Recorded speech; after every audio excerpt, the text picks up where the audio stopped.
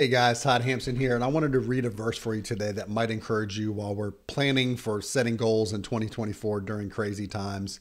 And it's Matthew 28:19 through 20. Therefore, go and make disciples of all nations, baptizing them in the name of the Father, the Son, and the Holy Spirit, and teaching them to obey everything I have commanded you.